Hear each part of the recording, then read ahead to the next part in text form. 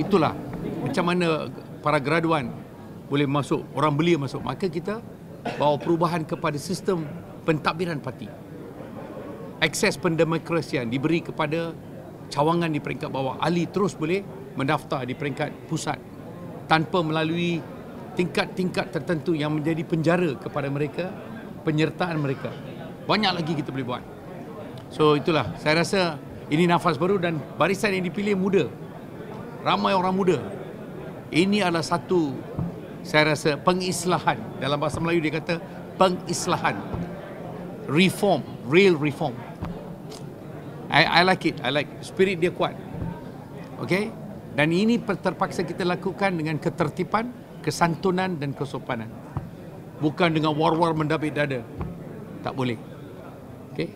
Kerana masyarakat India baru, generasi baru tidak mengharapkan kerajaan. Dia berusaha sendiri. Dia hanya mahu supaya suara dia, hak dia disuarakan.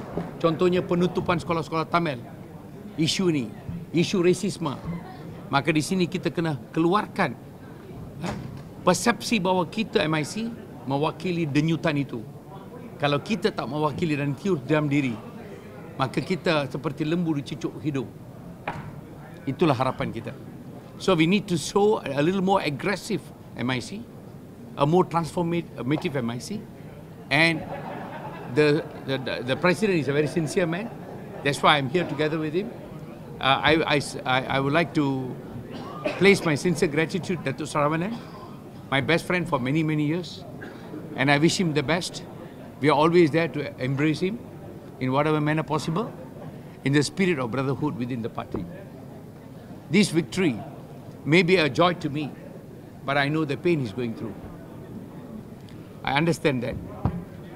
And that unity is so important for us to bring the transformation within the party. Not only within those who won and those who lost, but those who outside went out to protest against us, to embrace them again back into the party. Bring, like what the president said, IPF into the party. Talk to them and make this Indian a united Indian.